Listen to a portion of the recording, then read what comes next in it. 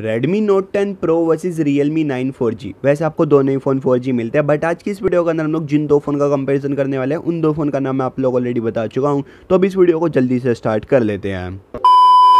Hello guys, मेरा नाम है केशव। आज की इस वीडियो के अंदर हम लोग जिन दो फोन का कंपैरिजन करने वाले हैं उन दो फोन का नाम मैं आप लोगों को ऑलरेडी बता चुका हूं। तो अगर आप लोगों को वीडियो पसंद आएगी तो वीडियो को लाइक कर देना, चैनल को सब्सक्राइब करना, वीडियो को अपने फ्रेंड के साथ शेयर कर लेना, हो सके तो मुझे इंस्टाग्राम पे ही फॉलो कर लेना, लिंक आपको डिस्क्रिप्शन में मिल जाएगा। तो अब करते हैं इस वीडियो को जल्दी से स्टार्ट। तो अभी ज़्यादा टाइम को वेस्ट ना करते हुए शुरुआत करते हैं अपने Redmi Note 10 Pro के डिस्प्ले एंड डिज़ाइन से। तो इस फोन में आपको एक बड़े साइज़ का पैनल मिलता है। वैसे हाँ, अगर आप लोग को Redmi Note 10 Pro की अनबॉक्सिंग एंड गेमिंग टेस्ट वगैरह देखना तो आप लोग डिस्क्रिप्शन में जा सकते हो, वहाँ पर हमने अनबॉक्सिंग करी हुई है एंड हम लोगों ने इस फोन का टेस्ट भी करा हुआ है, गेमिंग टेस्ट करा हुआ है। एंड उस गेमिंग टेस्ट के अंदर बाकी की काफ़ी सारी चीज़ें भी हमने कवर करी है कि बैटरी ड्रेन वगैरह कितनी होती है, ये सारी चीज़ें भी हमने कवर करी हुई है। तो एक बार आप लोग अगर Redmi Note 10 Pro को लेने का सोच रहे हो तो उस वाली वीडियो को जरूर चेक कर लेना। अभी बात करते हैं अपने Redmi Note 10 Pro के डिस्प्ले एंड डिज़ाइन की। तो इस फोन में आपको मिलता है 6.67 इंचेस का फुल HD प्लस का सुपर एमोलेड पैनल, 120 हर्ट्ज के हाई रिफ्रेश रेट के साथ। तो ये चीज़ आपको काफ़ी ज़्यादा तगड़ी मिलती है। पंच होल मिलती है जिसका साइज़ आपको काफ़ी ज़्यादा कम मिल जाता है। आपको स्क्रीन टू बॉडी रेशो काफ़ी ज़्यादा तगड़ा मिल जाता है। बैक साइड आपको ग्लास की मिलती है। बैक साइड में आपको 4 कैमरे मिलते हैं एंड इस फोन का जो ब्रॉन्ज वाला कलर है वो पर्सनली मेरा फेवरेट है भाई, मेरे को बहुत तगड़ा लगा। बाकी आप लोग मुझे कमेंट सेक्शन में बताओ कि आपको Redmi Note 10 Pro अच्छा लग रहा है डिज़ाइन में, या फिर आप लोग को Realme 9 4G अच्छा लग रहा है डिज़ाइन डिपार्टमेंट के अंदर। मेरे को इधर Redmi Note 10 Pro काफ़ी ज़्यादा ओपी लग रहा है एंड उसी के साथ ग्लास बैक वगैरह मिलती है, तो वो चीज़ तो अलग ही चार चांद लगा देती है फ़ोन के दिखने में, यानी कि डिज़ाइन में। वहीं बात करते हैं अपने Realme 9 की। तो इस फोन में आपको एक कॉम्पैक्ट साइज़ का पैनल मिलता है, 6.4 इंचेस का फुल HD प्लस का OLED पैनल, 90 हर्ट्ज के हाई रिफ्रेश रेट के साथ। तो इस फोन में आपको 90 हर्ट्ज का हाई रिफ्रेश रेट मिलता है, ये चीज़ सही है। बाकी इस फोन में आपको पंच होल मिलती है। स्क्रीन टू बॉडी रेशियो इस फोन में भी आपको काफ़ी अच्छा मिल जाता है। बैक साइड इधर आपको प्लास्टिक की मिलते हैं एंड बैक साइड में आपको 3 कैमरे मिलते हैं। एंड डिज़ाइन तो आप लोगों को बताए नहीं कमेंट सेक्शन में कि आपको इन दोनों फोन में से किस फोन का डिज़ाइन अच्छा लग रहा है। एंड एक चीज़ और, अपने Realme 9 के अंदर आपको अंडर डिस्प्ले फिंगरप्रिंट स्कैनर मिलता है। तो आप लोग मुझे कमेंट सेक्शन में बताओ कि आप लोगों के लिए एमोलेड पैनल 120 हर्ट्ज ज़्यादा इंपॉर्टेंट होता है, या फिर आप लोगों के लिए OLED पैनल 90 हर्ट्ज के साथ भी चलेगा अगर उसके अंदर अंडर डिस्प्ले फिंगरप्रिंट स्कैनर है। मेरे हिसाब से 90 हर्ट्ज भी इनफ है and under display fingerprint scanner तो वो चीज़ भी काफ़ी ज़्यादा तगड़ी है।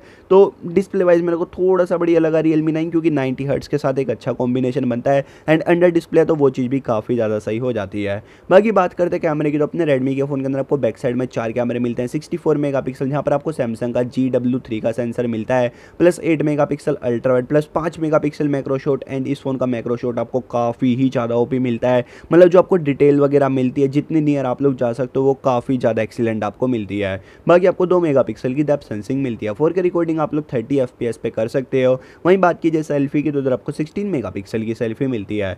वहीं बात करते हैं अपने Realme 9 की। तो इस फोन में आपको जो प्राइमरी कैमरा सेंसर मिलता है 108 मेगापिक्सल का मिलता है, बट आप लोग नंबर पे इतना मत जाना, आप लोग किसी का कैमरा कंपैरिजन जरूर चेक कर लेना, वहाँ पर आपको डिटेल में पता चलेगा कि कौन सा फोन किस कंडीशन के अंदर कैसी पिक क्लिक करता है। बाकी आपको 8 मेगापिक्सल का अल्ट्रा वाइड मिलता है, 2 मेगापिक्सल का आपको मैक्रो शॉट मिल जाता है Realme के फ़ोन के अंदर। बाकी फ़ोन से आप लोग मैक्स फुल HD के अंदर वीडियो रिकॉर्ड कर सकते हो, इधर आपको 4K रिकॉर्डिंग का ऑप्शन नहीं मिलता। उसी के साथ फ़ोन में आपको 16 मेगापिक्सल की सेल्फी मिलती है। देखो सेल्फी वाइज मेरे को Realme 9 थोड़ा सा बढ़िया लगता है, क्योंकि Realme का ऑप्टिमाइजेशन वगैरह काफ़ी ज़्यादा तगड़ी है 16 मेगापिक्सल के साथ।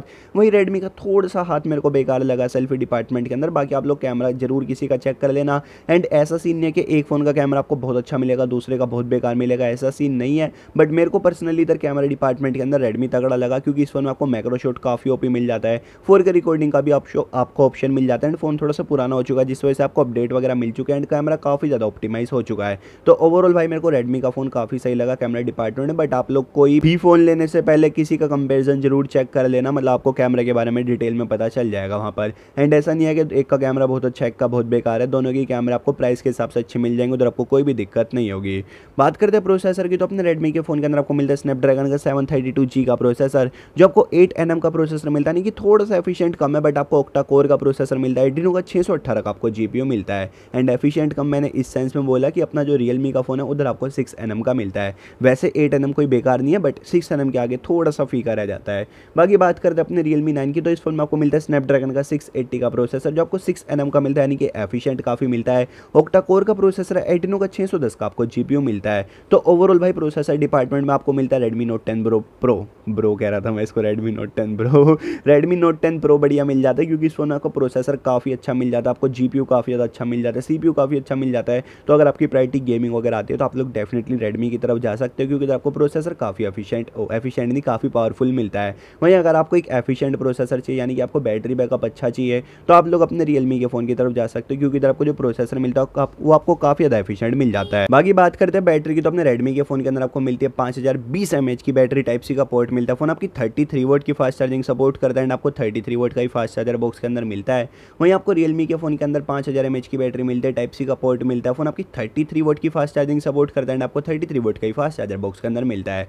वैसे अपने जो रियलमी की 30 वोट की फास्ट चार्जिंग होती है वो आपको रेडमी की 33 वोट से तेज मिल जाती है, तो ये चीज मैं आप लोगों को बता देता हूँ। वही बात करते हैं अपने Redmi Note 10 Pro के कुछ एक्स्ट्रा फीचर्स की, तो इस फोन में आपको 3.5mm का जैक मिलता है, बेसिक आपको सारे सेंसर मिलता है, साइड माउंटेड फिंगरप्रिंट स्कैनर मिल जाता है, फेस अनलॉक का ऑप्शन मिलता है, स्टीरियो स्पीकर मिलते हैं, डेडिकेटेड कार्ड स्लॉट मिलता है, HDR10 का सपोर्ट मिलता है, 1200 निट्स की पीक ब्राइटनेस मिलती है, Android 11 out of the box मिल जाता है, MIUI 12 मिल जाता है, LPDDR4X आपको रैम टाइप मिलती है, UFS 2.2 का स्टोरेज टाइप मिलता है, गोरिल्ला ग्लास 5 की प्रोटेक्शन फ्रंट बैक आपको दोनों पे ही मिलती है, IR ब्लास्टर मिल जाता है एंड उसी के साथ फोन में आपको 240 हर्ट्ज का टच रिस्पॉन्स रेट भी मिलता है। वहीं बात करते हैं अपने Realme 9 के कुछ एक्स्ट्रा फीचर्स की, तो इस फोन में आपको 3.5mm का जैक मिलता है, UFS 2.1 का स्टोरेज टाइप मिलता है, LPDDR4X आपको रैम टाइप मिलती है, फोन आपको 8mm की थिकनेस के साथ मिलता है, 178 ग्राम का फोन मिलता है, 1000 निट्स की पीक ब्राइटनेस मिलती है, 411 की PPI मिलती है, गोरिल्ला ग्लास 5 की प्रोटेक्शन मिलती है, Android 12 out of the box मिल जाता है, Realme UI 3.0 मिलता है, डेडिकेटेड कार्ड स्लॉट मिलता है, अंडर डिस्प्ले फिंगरप्रिंट स्कैनर मिल जाता है एंड उसी के साथ आपको फेस अनलॉक का भी ऑप्शन मिलता है। बात करते हैं वेरिएंट प्राइस की, अपने Redmi Note 10 Pro के अंदर आपको जो 6GB की रैम 128GB की रोम वाला वेरिएंट है उसका प्राइस आपको 17000 के आसपास का मिलेगा एंड अपने Realme 9 के अंदर आपको 6GB की रैम 128GB की रोम मिलेगी फर्स्ट सेल के अंदर 17000 के प्राइस पे। बाकी इसका रेगुलर डेज के अंदर प्राइस रहने वाला है 18000 का एंड अगर आप लोगों के पास है कुछ बैंक का कार्ड वगैरह वो आपको मतलब आपकी स्क्रीन पर शो कर दूंगा किस बैंक का कार्ड वगैरह चाहिए, तो अगर आप लोग उसको अप्लाई करोगे तब आप लोग इस फोन को कुछ 15 या 16000 के आसपास खरीद लोगे। अभी बात करते हैं भाई कौन सा फोन कहाँ पर आगे निकलता है। वैसे उस पॉइंट पर जाने से पहले अगर आप लोगों को फ्री स्टाइल रैप वीडियो देखना पसंद है तो आप लोग डिस्क्रिप्शन में जा सकते हो, वहाँ पर आपको लिंक मिल जाएगा एंड अगर आप लोगों का कुछ भी डाउट वगैरह तो आप लोग मुझे इंस्टाग्राम पे मैसेज कर सकते हो, वहाँ पर मैं आपको ऑन दी स्पॉट रिप्लाई कर दूंगा। अभी बात करते हैं कौन सा फोन कहाँ पर आगे निकलता है। देखो भाई डिस्प्ले एंड डिजाइन के अंदर मेरे को Redmi Note 10 Pro बढ़िया लगा, क्योंकि इस फोन में जो आपको बेजल्स वगैरह मिलते हैं काफी ज्यादा कम मिलते हैं, 120 हर्ट्ज का रिफ्रेश रेट मिलता है जो मेरे लिए इतनी कुछ बड़ी चीज नहीं है, मतलब मेरे लिए थोड़ा सा ये बढ़िया रहता है कि अंडर डिस्प्ले फिंगरप्रिंट्स के अंदर मिल जाए, चाहे बेशक से 90 हर्ट्ज के साथ मिले, तो मेरे को डिस्प्ले वाइज थोड़ा सा बढ़िया लगा है Realme 9। बट जब मेरे को ओवरऑल ही कोई पिक करना है तो डिस्प्ले एंड डिजाइन के अंदर मेरे को Redmi Note 10 Pro बढ़िया लगा, क्योंकि इस फोन का मेरे को डिजाइन काफी ज्यादा अच्छा लगा, स्पेशली ब्रॉन्ज कलर वाला एंड इसका जो बैक में ग्लास वगैरह मिलता है, बेजल्स वगैरह आपको जो मिलता है काफी ज्यादा कम आपको मिलते हैं। वही बात करते हैं कैमरे की, दोनों ही फोन के कैमरे आपको अच्छे मिलते हैं, बट ओवरऑल मेरे को भाई Redmi Note 10 Pro बढ़िया लगा, क्योंकि इस फोन में आपको 4K रिकॉर्डिंग का ऑप्शन मिल जाता है, जो आपको मैक्रो शॉट मिलता है उसके अंदर आपको अच्छी खासी डिटेल मिल जाती है, आप लोग काफी अच्छा मैक्रो शॉट क्लिक कर सकते हैं एंड उसी के साथ फोन अपना थोड़ा पुराना हो चुका है, जिस वजह से जितने भी कैमरे के अंदर अपडेट वगैरह आने थे वो सब चीजें आ चुकी हैं एंड जो अब आपको आउटपुट मिलता है काफी ज्यादा ओपी मिलता है। बट एक बात मैं बोलूंगा, आप लोग किसी का कैमरा कंपैरिजन जरूर चेक कर लेना, वहां पर आपको डिटेल में पता चलेगा कि किस फोन का कैमरा कैसा परफॉर्म करता है। बात करते हैं प्रोसेसर की, तो क्लियर कट आपको Redmi Note 10 Pro बेटर मिल जाता है, क्योंकि इस फोन में आपको स्नैपड्रैगन 732G का प्रोसेसर मिलता है। हाँ थोड़ा सा एफिशिएंट कम मिलता है, अगर आप लोग इसको Realme से कंपेयर करोगे तो आपको थोड़ा सा एफिशिएंट कम मिलता है, बट आपको जो परफॉर्मेंस मिलने वाली है आपको टॉप क्लास मिलने वाली है। वही बात करते हैं बैटरी की, तो बैटरी वाइज मेरे को Realme 9 बढ़िया लगा, क्योंकि दोनों ही फोन के अंदर आप लोग ऑलमोस्ट सेम बैटरी मान सकते हो, हाँ 20 mAh का फर्क है। बाकी दोनों ही फोन आपकी 33 वोट की फास्ट चार्जिंग सपोर्ट करते हैं, बट अपने जो Realme के फोन होते हैं उसकी भाई 30 वोट की फास्ट चार्जिंग भी Redmi की 33 को पीछे छोड़ देती है, तो इधर तो आपको 33 वोट की मिलती है एंड उसी के साथ आपको जो प्रोसेसर मिलता है Realme के फोन के अंदर वो आपको 6nm बेस्ड मिलता है। मैं शायद पहले कुछ उल्टा बोला, मेरे को ठीक से याद नहीं, तो एक बार मैं दोबारा उसको करेक्ट कर देता हूँ। जो अपने Realme के फोन है उसकी 30 वोट की फास्ट चार्जिंग भी आपको Redmi के फोन के 33 वोट की फास्ट चार्जिंग से तेज मिल जाती है, तो ये चीज़ मैंने आपको पहले बोली थी एंड जबकि इस बार तो Realme 9 के अंदर आपको 33 वोट की फास्ट चार्जिंग मिलती है। बाकी आपको बैटरी बैकअप भी अच्छा अपने Realme 9 के साथ मिलेगा, क्योंकि आपको प्रोसेसर 6nm बेस्ड मिलता है, फोन में आपको ज़्यादा हाई रिफ्रेश रेट नहीं मिलता, जिस वजह से आपका बैटरी बैकअप आपको अच्छा वाला मिलने वाला है। उसी के साथ आपको Realme के फोन के अंदर बेटर PPI मिल जाती है, फोन आपको लाइट वेट मिल जाता है, Android 12 out of the box मिल जाता है। वही बात करते हैं अपने Redmi Note 10 Pro की, तो इस फोन में आपको 1200 निट्स की पीक ब्राइटनेस मिलती है, स्टीरियो स्पीकर मिलता है, UFS 2.2 का स्टोरेज टाइप मिलता है, गोरिल्ला ग्लास 5 की प्रोटेक्शन फ्रंट बैक दोनों पे ही मिलती है एंड उसी के साथ आपको IR ब्लास्टर भी मिलता है।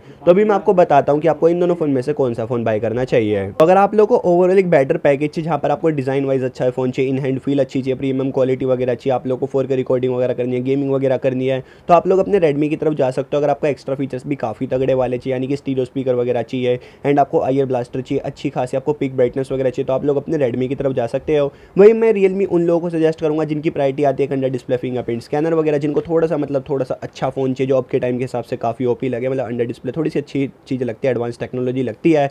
उसी के साथ अगर आप लोगों को नंबर पे जाना है, 108 मेगापिक्सल का कैमरा चमकाना है, तो आप लोग Realme 9 की तरफ जा सकते हो। अगर आपको बैटरी बैकअप अच्छा वाला चाहिए एंड आपको लेटेस्ट फोन चाहिए तब आप लोग Realme 9 की तरफ जा सकते हो। एंड अगर मैं होता तो मैं इन दोनों फ़ोन में से कौन सा फ़ोन पिक करता, मतलब दोनों ही काफ़ी तगड़े हैं। मैं पिक करता इधर Realme 9, मैं इधर Realme 9 को ग्रैब करता क्योंकि भाई हमारे पास ऑलरेडी Redmi Note 10 Pro है, तो मेरे को एक न्यू फ़ोन चाहिए, जिस वजह से मैं इधर Realme 9 को ग्रैब करता। एंड उसी वजह से मेरे पे वीडियो वगैरह बन जाती है, अनबॉक्सिंग वगैरह की, कैमरा रिव्यू वगैरह की काफ़ी सारी वीडियो बन जाती, तो इस वजह से मैं इधर Realme 9 को ग्रैब करता।